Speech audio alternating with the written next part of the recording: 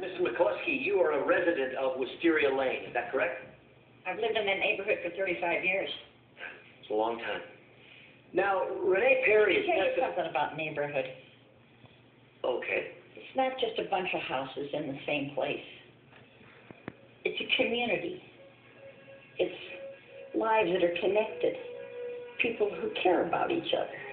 That's beautiful. Now, back to Ms. I know it sounds sappy, but damn it, it's true.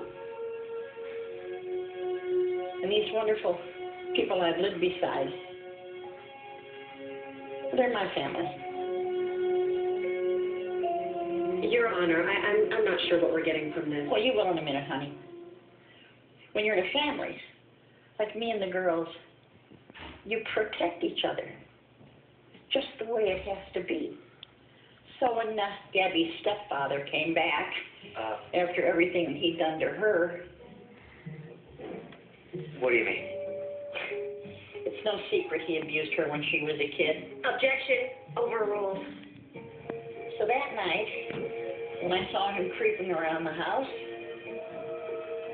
I followed him in, I picked up the candlestick, and I killed that son of a bitch.